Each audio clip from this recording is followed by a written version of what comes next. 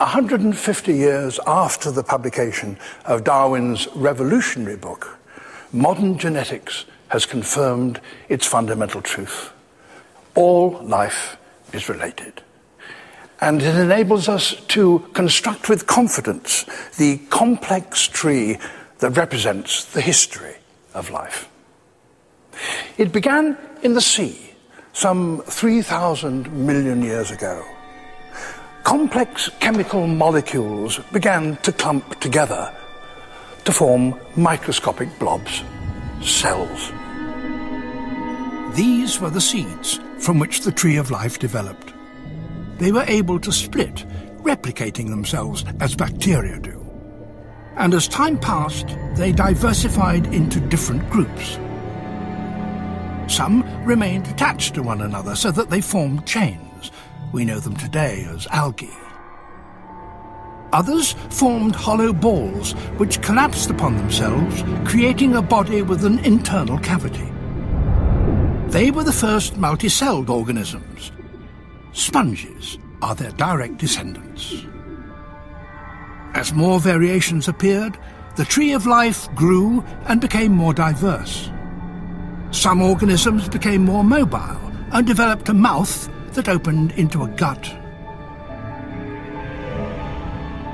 Others had bodies stiffened by an internal rod. They, understandably, developed sense organs around their front end. A related group had bodies that were divided into segments with little projections on either side that helped them to move around on the sea floor. Some of these segmented creatures developed hard protective skins which gave their bodies some rigidity. So now the seas were filled with a great variety of animals. And then around 450 million years ago, some of these armoured creatures crawled up out of the water and ventured onto land. And here the tree of life branched into a multitude of different species that exploited this new environment in all kinds of ways. One group of them developed elongated flaps on their backs, which over many generations eventually developed into wings. The insects had arrived. Life moved into the air and diversified into myriad forms. Meanwhile, back in the seas, those creatures with a stiffening rod in their bodies had strengthened it by encasing it in bone. A skull developed with a hinged jaw that could grab and hold on to prey. They grew bigger and developed fins equipped with muscles that enabled them to swim with speed and power. So fish now dominated the waters of the world. One group of them developed the ability to gulp air from the water surface.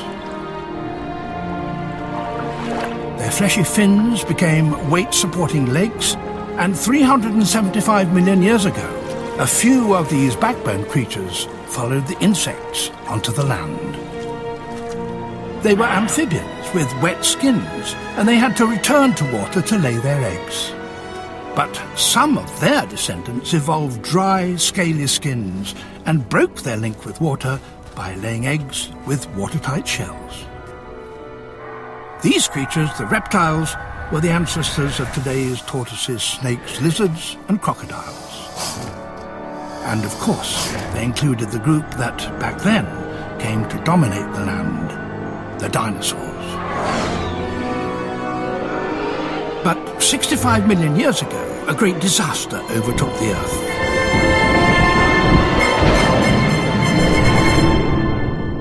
Whatever its cause, a great proportion of animals were exterminated. All the dinosaurs disappeared except for one branch, whose scales had become modified into feathers. They were the birds. While they spread through the skies, a small, seemingly insignificant group of survivors began to increase in numbers on the ground beneath. These creatures differed from their competitors in that their bodies were warm and insulated with coats of fur. They were the first mammals. With much of the land left vacant after the Great Catastrophe, they now had their chance. Their warm, insulated bodies enabled them to be active at all times, at night as well as during the day, and in all places, from the Arctic to the tropics, in water as well as on land, on grassy plains and up in the trees. Today, we and the rest of the mammals share the world with the descendants of those other great animal groups that have evolved on this planet, with birds and with reptiles, with insects and with fish, and even with those simplest of all living organisms that first appeared over 3,000 million years ago with bacteria.